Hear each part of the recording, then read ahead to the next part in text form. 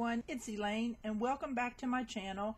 And today I want to show you my most recent journal for my design team project for Tsunami Rose.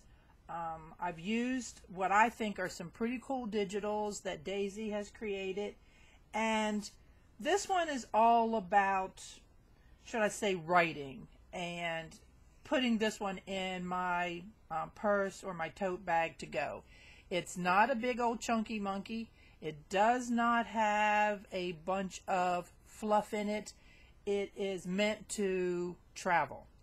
And also what I want to do today is show you some things that I've done with some of the designs that maybe will give you other ideas. So let's get started.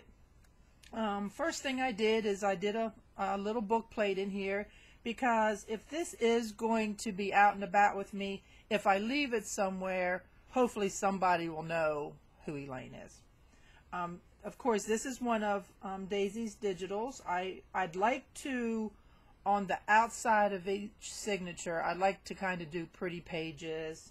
I've always done that. And the other thing that I do with digitals most of the time, I'll have to say, because I have an inkjet printer. So if I'm going to print on plain paper, I can't really dip it in coffee or tea. It's going to run. So what I do is I print on both sides. That way I don't have to worry about staining the paper, so on and so forth. Now if I coffee stain my paper first and it's relatively smooth, it will go through my printer without a problem. But I just wanted to explain what I do, and that is most of the time I print on both sides. Now, this is another one of Daisy's digitals, and this one I believe came 4 up on a page.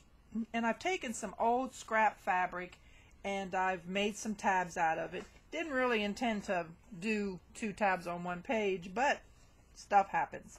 And again, this is one of Daisy's digitals, a little writing. I like to take pages out of books or whatever and kind of cover them up and give you a little surprise writing space. Now, again, some of them are plain, some of them, you know, that's so you can play. Now, this is one of Daisy's digitals, and I want to show you what I did.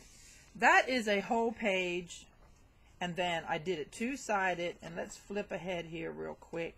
And then that's the other half. Whoops, that's not the other half of it. I'm lying to you.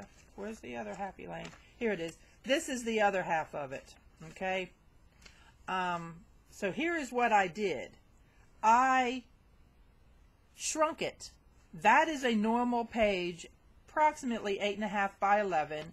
And in this case, when I put it into my printer, I selected 2 of the pages and then went over to print, and then I selected it where you print either 2 5x7s on a page or 2 4x6 on a page. So it takes that full-size page, whoops, and it shrinks it down.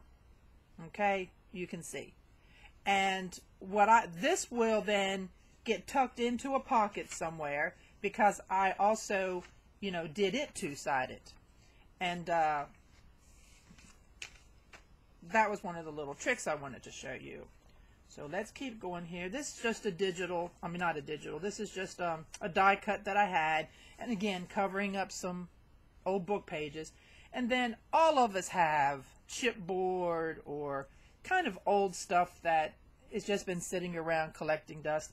Well, I have started to try to want to use that. So this is a pretty tag, and it would be cute to put a little something fun on there to glue it on.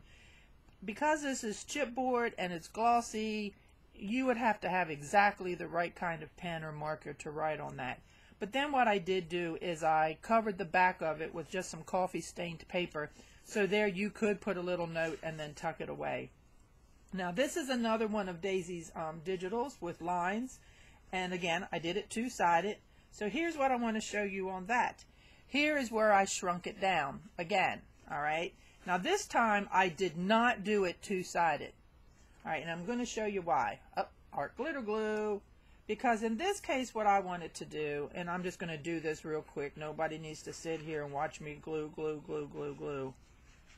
But what I did on this one, did not print it two-sided because I wanted to have it just be this size, and then I can tuck it in somewhere as another little extra writing space, because now I've created it two-sided, right? So what I'm trying to say to you basically in this is, you know, Daisy's digital may come full page, 8.5 by 11, but you can do other things with it and shrink it down. And here I even shrunk it down farther. I think this was on this page there were 4 3x5s that I did. These were full size pages. And then this isn't exactly this page, but then I shrunk them down even farther. All right, no, and I did not do these two-sided. I did not do that. This one's kind of, you can see I did that one actually twice when I printed it, and that's fine. What I try to do is I try to put up as many as I possibly can up on one sheet of paper. All right, so when I go to change the sizes. Here's an old check that I got from a yard sale. And then this again was just me using things that I had, just trying to fill up a page. And you still have places to write or put things. And again, a two-sided digital for Tsunami Rose. And here would be a good little place to, you know, like these you saw earlier. It was about a half a page. I think in this case I might tuck a couple of those in there. Again, just little writing places. That was just an old book page that I decorated up and put on top of a book page. Excuse me. Now that's the end of the second signature, and then the beginning of, no, I'm sorry, the end of the first signature, then the beginning of the second signature. Just an old thing that I printed off the internet, some stationery paper. Now here would be one of the places that some of the things that I changed the size of, I would put on top of this book page. So this does not have to be a whole half a sheet of paper and everything. You can, like I said, change the size of it. You see my glue wants to clog up on me, don't you? We're going to keep on trying though. So I just would place that in there. And then I still have plenty of room around it if I wanted to do something else, you know, write some notes or whatever. And here, this is pretty much how it came, okay? And then this is how I changed the size. It's not exactly the same digital, but it's the same family, okay? So remember that. That's just my point. And here's another little place I can tuck some things. Let's see here. Will that fit in there pretty well? That was one of the two-sided pieces. Let's see if that's going to hold in there. Yeah, that's just fine. And then here's a little tag that I had in there that I had made. Or actually, I think someone actually gave that to me. Alrighty. And then here's one of Daisy's digitals. And again, it's kind of like this, where then you can change the size of it. And this was just a paper clip with a paper flower on it. And I just took some plain paper and tucked up under there. Right, and again, that was one of the digitals, and I made it two-sided. This would be another place that I would take and put something where I have changed the size of the digital, and we'll plop it up on there because that pattern there is also kind of busy. Let's get the old pen out. I don't know what's been happening to my glue, and I've bent my pen, and I just ordered some new ones because of course they need to be stainless.